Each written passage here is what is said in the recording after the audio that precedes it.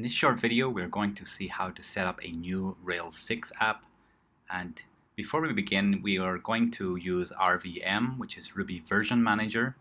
And as you can see above, I have it installed already. And we already are using Rails version 6.00 beta 3. And as you can see from my terminal, I am using Ruby 2.6.3. Now to use Rails 6, we need to be using at least Ruby 2.5. But I found that if we install the latest version of Ruby, that it helps remove some of the issues you may experience when setting up a new app. By running gem list in the terminal, we can see all of the gems are already installed for this gem set. So as you can see here, we are using Rails 6.00 beta 3. So to kick things off here, we're going to use the Rails new command. And we're going to create a Rails blog with some options preset. So we're going to use the database Postgres, and we're going to skip turbolinks, skip testing files, and just really focus on setting up a basic app here. So while that is installing now, it will be putting all these new files into a new directory called Rails blog, as we are using that for this example. Two of the big changes that we will see in Rails 6 is action mailbox and action text, and we'll try to cover those in future videos. And Rails 6 also includes webpacker. Now that allows us to write modern JavaScript within Rails, so ES6, and that's something we'll see in terms of the front end that is quite different compared to the older Rails apps. Now when setting up a new Rails app, it generally does take a few minutes to get all of the dependencies installed. However, once you have that first installation done, things speed up a lot in terms of development. So now that we have the installation completed, the first thing we need to do is set up our database.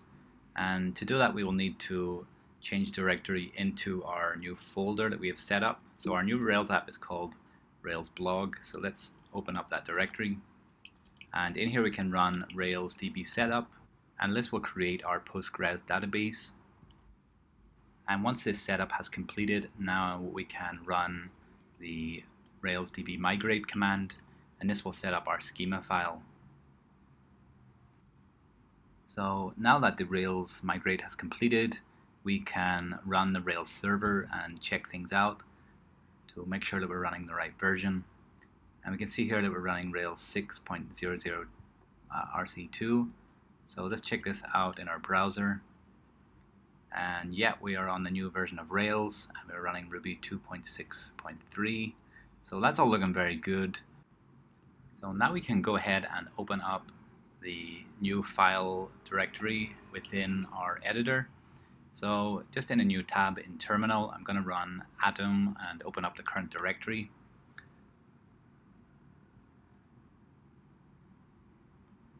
And we can see now all the new files that have been created here for us.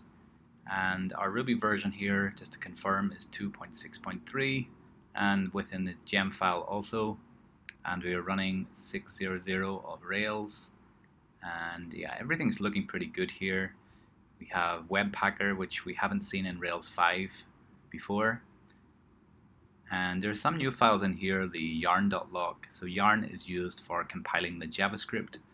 And we have these dev dependencies for webpacker, and we can see a babel.config file in here as well. So a lot of changes in terms of the JavaScript side of Ruby on Rails. So that's it for this video.